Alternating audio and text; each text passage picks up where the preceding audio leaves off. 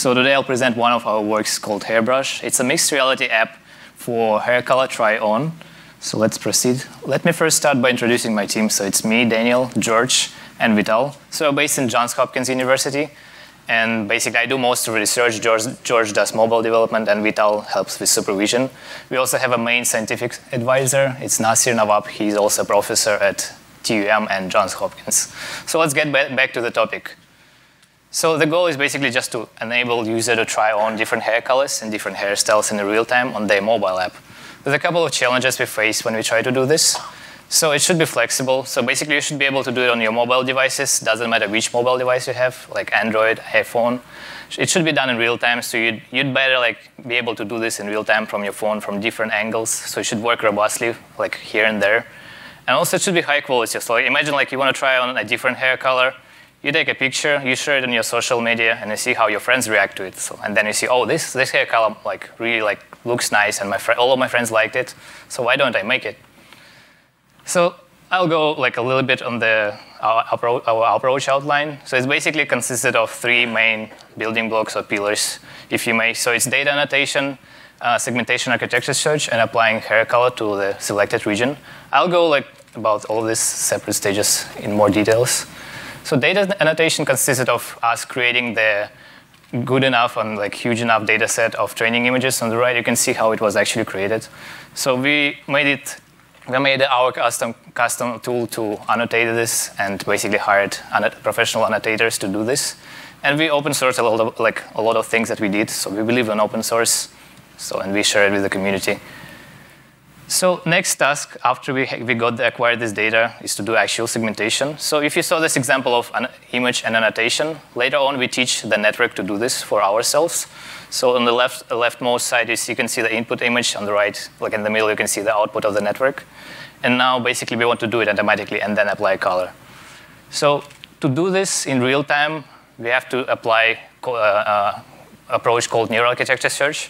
Basically, it helps us to build a network which runs almost in real time on any device. So to do this, we basically take a building blocks which our network consists from. We benchmark each of them, measure latency in milliseconds, and basically use it in a main part, which is main part of our algorithm called neural architecture search. It basically tries to choose the paths in your networks, in your network, and prune out some of them and just leave the most important ones while achieving the desired latency. So we were able to achieve 100 frames per second on iPhone 7s. So the next task which we faced was, how do we make the color look more natural? So if you just naively recolor the selected region, it usually doesn't really work. So we applied a little bit more sophisticated technique called histogram specification. So it allows users to specify desired style. And then basically, through the whole process of our application, we transfer this style to the target region of the image. So here you can see some of the results we acquired. So some of the styles are really crazy. Some of them are just more standard. So basically, you can choose whatever you like. Let me touch upon a future work we are aiming at is that we will also want to try to provide users with different hairstyles, not only colors. We also want to do makeup and basically extend it a little bit more for clothing and try to make our approach end-to-end. So currently our approach consists of intermediate stages, but we also want to make it end-to-end and avoid these intermediate stages. So basically, thank you. If you want to contact me, this is my email address, and basically I conclude with the results of our algorithm. And if you guys want to try the real-time demo on my iPhone, approach me after the talk. So it works on my iPhone, so you can see how it works. Also, the scientific paper that I cited here, we are releasing everything in a week, so feel free to talk about this too. I'm open to any discussions. Thank you, everyone, and if you have any questions. All right. Thank you. Come on over here and a little bit in the middle. You're the star, not me. Right there. Okay, judges, who wants to ask some questions? You guys have mics, you can trade. Yeah, go for it. Hello? Okay. So I have a question about the color of the hair. So you mentioned that you do a color transform to make it more realistic. How are you gauging whether or not the hair color is realistic? Do you have a measure for it, or is it just all based on your personal opinion? So there was a lot of techniques we tried, and we basically did some kind of a user study at hand. So the most natural hair color, like we had a pattern and we transferred it to a different hair, like hairs. And basically just by looking at it, there is no metric, like basically to answer your question correctly, but basically we did a small user study. We asked people to compare, like look at the provided style and look at how it was transferred. So basically we did a small user study and we found out that this approach works the best. It's not the best one, but it was the best out of what we tried. So yeah, thank you for the question. It's actually a really good question. Hadley. Are you thinking about this being a consumer app or more an SDK that folks in the beauty industry would use?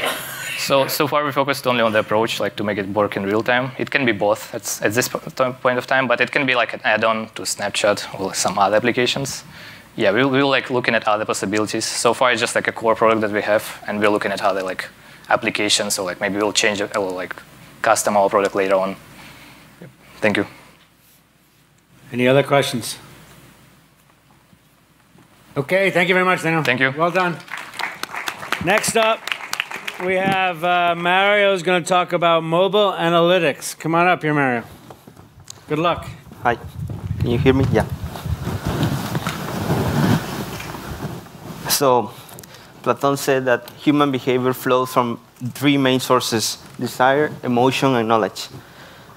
What about if we can go backward and from the emotion and knowledge, we can influence the human behavior in a positive way? So my name is Mario Quiroa. I'm presenting mobile analytics. I work for the Cinebox. So why is still in 2019 we are still delivering the same app for different users? We are still delivering the same social media for a grandma, for a woman in their 40s, and for a millennial. And we also know that everybody is different. Everybody has different necessities. So what about if we can change that? If we can create and automate a mobile app depending on the user interaction, depending on the user experience. So the idea is to personalize the application for everybody. The way to do that is, first of all, enable the historical data analysis and create some kind of data source. And also, we are integrating eye gazing and emotion recognition to be able to study the user flow, the time of each screen, all the finger position, the behavioral tracking, and finally have a good amount of historical UX. Why? How is going to do that? We need to grab the application inside of a new one. So at the end, we will have two videos. And these two videos, one is from the user interacting with the app, and one is from the app recording all the user experience. With these two videos, we can study all this really easy. You may ask, why don't use the current methods? The thing is that it's really difficult for an application to embed a SDK on API, because some of the time you have a barrier. You have to open the code, insert the code to track and mark all the elements you want to study, and then you can have all these results. So this increases, of course, the software development cycles. It needs an established product. You can test in the other approach and prototype, and you can generate a security breach. So it has been done, and this is how it's going to be done. Of course, with the power of computer vision. With computer vision, we can analyze the two videos, the video of the user interacting with the app, and the UX of the user itself. With these two videos, you can train a model, evaluate the model, and finally deliver an old lady a personalized app, and a millennial a personalized app, depending of all the user interactions. So this is, if you want more details about the technical part, please feel free to contact me. Okay, well done. Anybody want to kick off questions? Nabeel? I'm just curious what inspired you to start working on this. Sorry? What inspired you to start working on this problem? Actually, it was a client that requesting us to study all the study to analyze all the user experience. But we realized that every user has a different user path. Some user may need more steps, and some users are more intuitive, so they don't need a lot of steps. So we said we cannot keep delivering. So what we are retrieving is guidelines. So you have to, if your public objective is this, you have to do the app like this. Any other questions, judges? Lourdes, there you go. So you've told us about how you're going to be looking at the user and analyze their facial expressions so that then you can change the UX, right? Yeah. But you haven't told us much about how you will change it exactly. So for example, if the user is getting angry, or we are recording in the video that the user is getting angry or gets frustrated, we know that in that point we can change, I don't know, the colors, the buttons, the UX of that part, because in that part for that user, the user was really having a really tough time. So based on these emotions, we can know in which part, or maybe in that part, in different part, later on, the user is getting really calm and excited with this part, so we can know why is this happening, and we can change based on that. We also have the eye gazing information, so we know what they are looking at. How does this scale? Will you have an individual solution for each user, do you think? Or will you maybe have a bunch of them and then you'll decide which one for each user? It should be a guidelines. At the end, is more like, as I mentioned here, we have 3 different type of user. Maybe for grandma and messenger app, it should be in that way. And for a millennial, the messaging app, it should be in that different way. Any other questions? All right. Thank you very much. Moving right along. So I love the diversity in all of our different speakers throughout the day and also our competitors. Next up is Denise with IMAD. Take it away.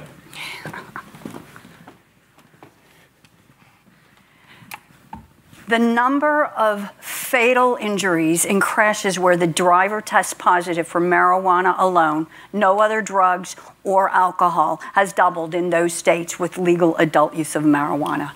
There are 900,000 police officers across the nation that are in desperate need of technology that is objectively able to measure marijuana impairment. Earlier today, Evan commented that 90% of what the brain analyzes comes through the visual system. So it makes sense that a test to measure marijuana impairment to drive could be a visual-based test.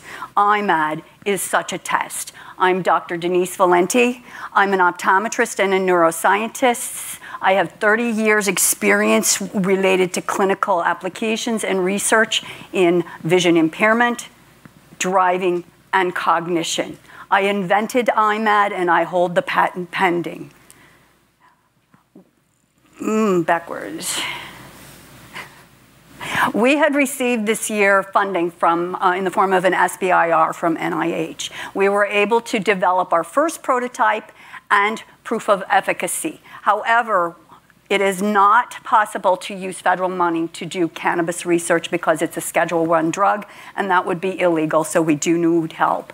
Our proof of concept was done on an existing technology that has a normative database. It is a peripheral vision test, but instead of the traditional flashes of light, it has stripes that flicker and get dimmer and lower contrast. If a person is using marijuana, they do not see the lower contrast targets. We have a roadside ready test in the form of a virtual goggle with the test in a smartphone in front. The driver presses a Bluetooth button when they see stripes anywhere in their vision.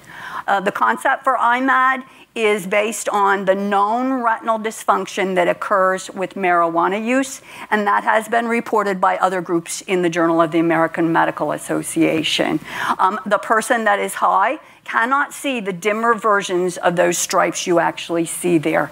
Our target market is not just law enforcement, but of all of transportation and manufacturing. We have two strategies to bring IMAD to market. The first is selling the app direct to municipalities or people using it in their device. The second strategy is to license it to a company that already operates in the space. Examples are Samsung and Microsoft, because they already have adapted special technology in smartphones and tablets in the law enforcement community. We price IMAD at about $1,200. This is comparable to other technology police officers purchase. Tasers run anywhere from $800 to $1,200.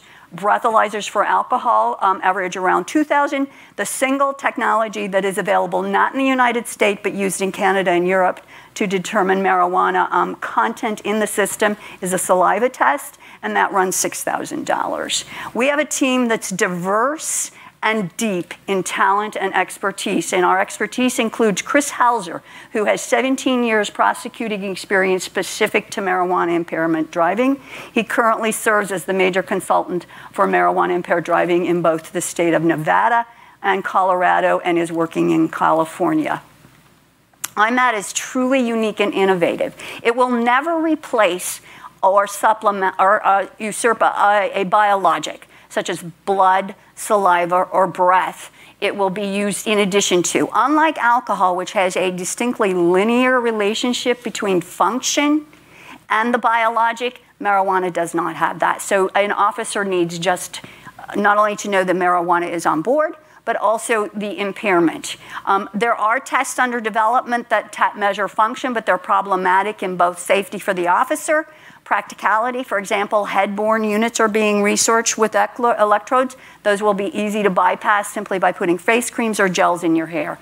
Plus, they present a safety issue with the officer. Other technologies being developed in smartphones and tablets will not stand up in court due to considerations of environment, lighting, and glare. Further, they require for an older adult over the age of 40 their reading glasses.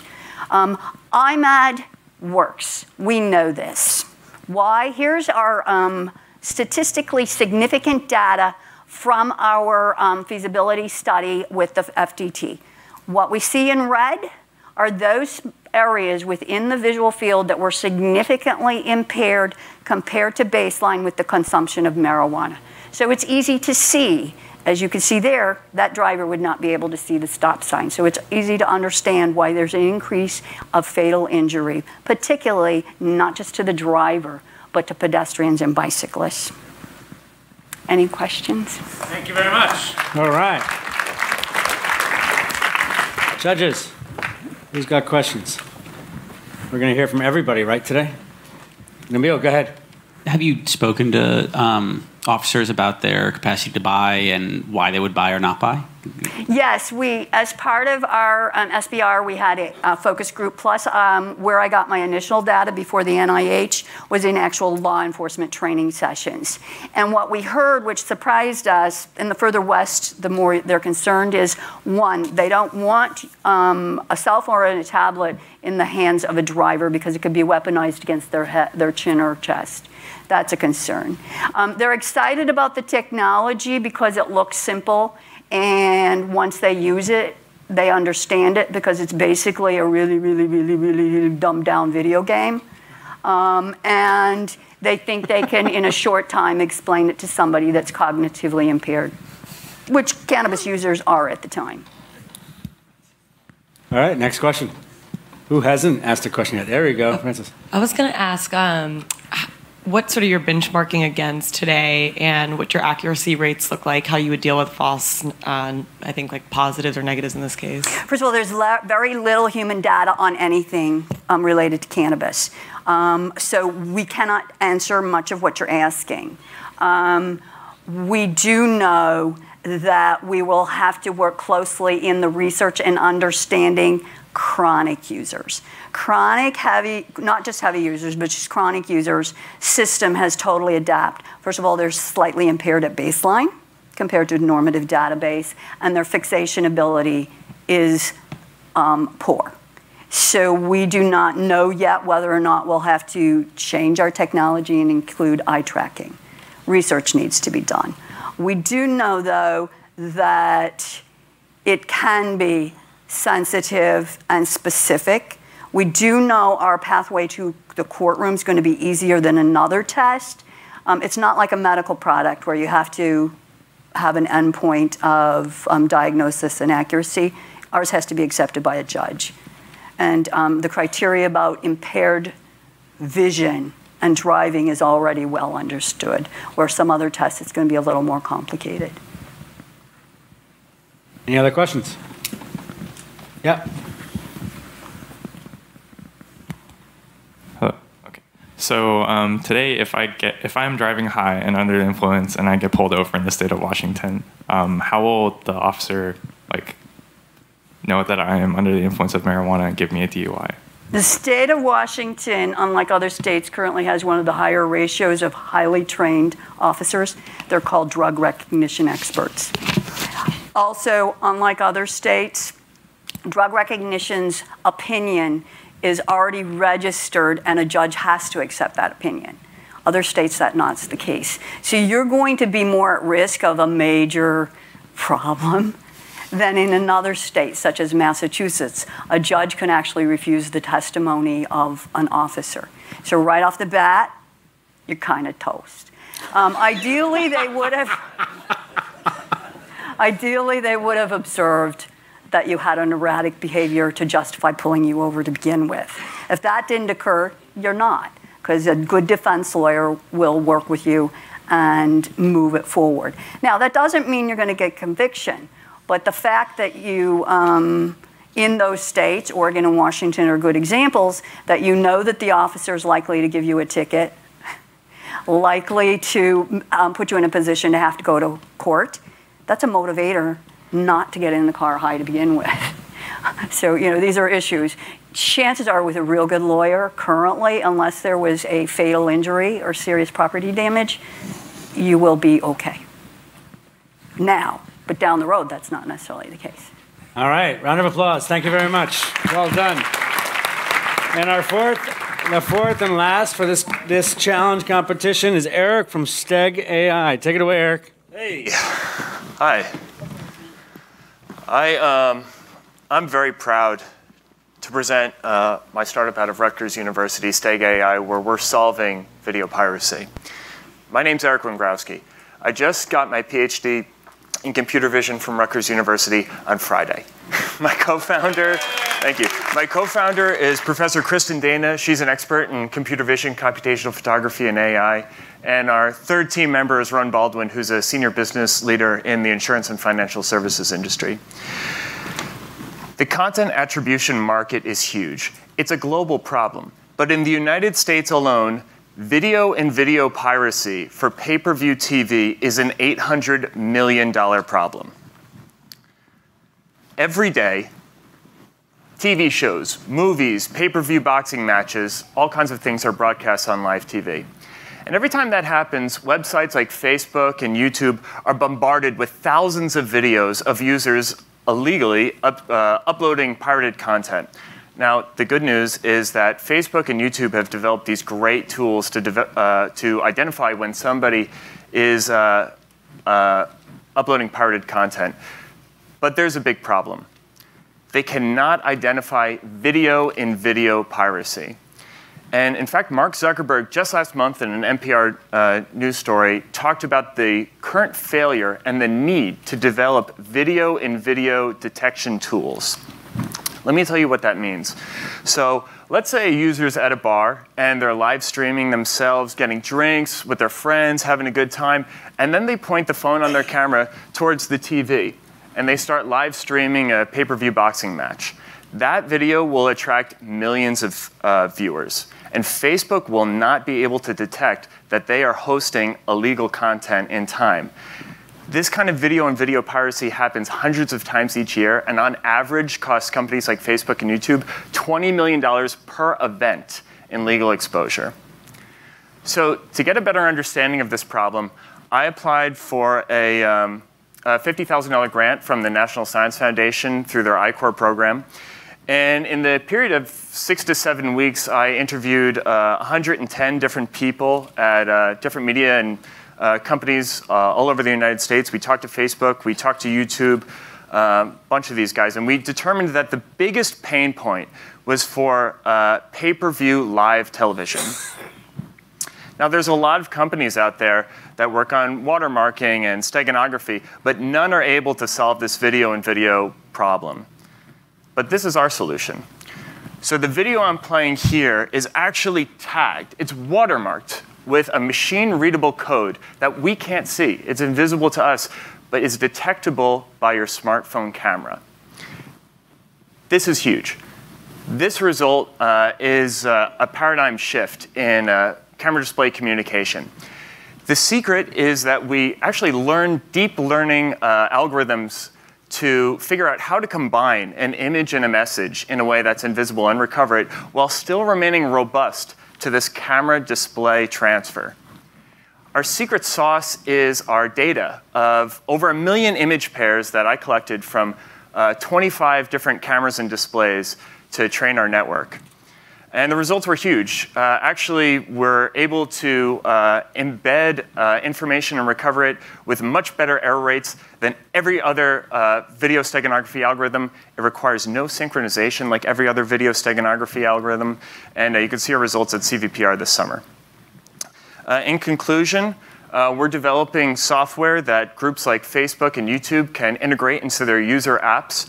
And we're currently seeking seed funding. We're seeking collaborators and engineers. And thank you very much. I'm very happy to present to you. Thank you very much, Eric. All right. Questions? Who wants to kick it off? Those that haven't said anything. Perfect, Zavain. Is the go-to-market, you mentioned kind of the Facebooks and the YouTubes, wouldn't you rather go through the actual content distributors and owners and then have Facebook and YouTube held liable? I'm struggling, I guess, just to understand the incentives. Yeah. So right now, the biggest pain point is for Facebook and YouTube versus the content creators themselves, right? So content creators know and are worried about the fact that people are recording their content and distributing it illegally. But it's a lot easier for them to lean on Facebook and say, hey, you guys really have to clean up your act. Facebook currently, I'm not just speaking about Facebook, but Facebook currently has relationships with content creators. So they're able to say to these guys, hey, release your movies, your stuff ahead of time, and we'll fingerprint it so we can detect it more easily when users try and upload it. That doesn't really work for live stuff, which is just why they have the problem, and it doesn't work for the video and video stuff either.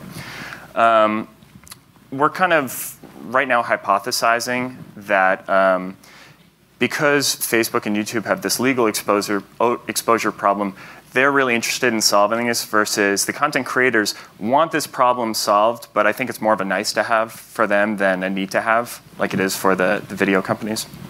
Yeah. Francis? I was going to ask a bit about the go-to-market. So can you go back and sort of retrofit videos that already exist today, or do you have to distribute this fingerprint on videos as they're actually being made? Like, how hard would it be to go back and add this to the full video library that Facebook or content creators have? That's very easy to do. I mean, you know, it's watermarking. It's a special type of watermark is what it is. So, you know, for existing content, you can watermark it, but if somebody's passing around a version that is before you watermarked it or an older version, then there's not much to do there. That said, from a technical standpoint, it's very easy. So even as something's being broadcast live, you can watermark it very quickly, movies, things like that. And with the watermark, is it unique by the video or by the frame that you're looking at? You could do it by frame. So actually, per frame, we can embed over 1,000 bits, right? And you know, you could do 30 frames a second if you really want to get up there. But you can throw a lot of information in there so you can really know what somebody's looking at. Andrew? Yeah. Where does the watermarking happen? On the cloud or on device? Who owns the data in the pipeline? Oh, so you could just do the watermark as soon as like a video is ready to be distributed, you can watermark it at the source, and then the watermark gets decoded on a user's cell phone device. Cool. Any other questions? All right, thank you very much. Thank well you. done, Eric. Thank you to all 4 competitors, judges. Thank you very much. Hi, everybody. So it's time to announce the winner of our Entrepreneurial Computer Vision Challenge. But first, we want to take a moment to thank our fantastic judges and our phenomenal competitors, and especially our sponsors for the summit, or for the ECVC, Google Cloud, along with we've got Latham Watkins and Brex, the credit card for startups, and Hubspot for startups as well, who will all be offering prizes to the winner. Great, thank you. And hey everyone, my name is Tej. I'm from Google on a team called Google Cloud for Startups. Before I announce the winner, I just want to say congratulations on day 1 of the summit. The pitches and the panels are extremely cool. Cool. Kind of feel like I'm in the future, which is amazing. Welcome to my life. This is just like candy, which is amazing, and I'm excited we have another day tomorrow. Congratulations to all the contestants who pitched. We had the pleasure of seeing them at Google on Monday during the sub-finals, and we also at Google had the pleasure of working with Abby and Evan on the application process, and I saw how competitive it was. So it's really impressive to see the few that came up. And we're extremely happy to support the winner with $100,000 in Google Cloud credits, and obviously support in any way for everyone who applied. And is it okay for me to say? Absolutely. Yeah. Take it away. So I'd like to announce the winner for today, which is Eric from Steg AI. Yeah, where is he, Eric? Well done. Come up.